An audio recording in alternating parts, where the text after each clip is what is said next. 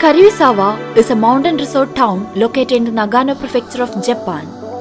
Skiing is of course one of the popular recreational activity when winter comes.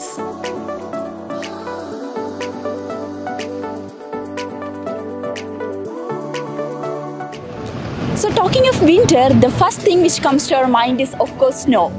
And talking of snow, the first outdoor activity which comes to our mind is of course skiing. Today I'm going to try skiing for the first time in my life. Now I'm at the Tokyo station and I'm heading towards Karuizawa by the Shinkansen or the bullet train. Thanks to the advanced snowmaking facilities, Karuizawa is one of the first ski resorts to open in Japan every year.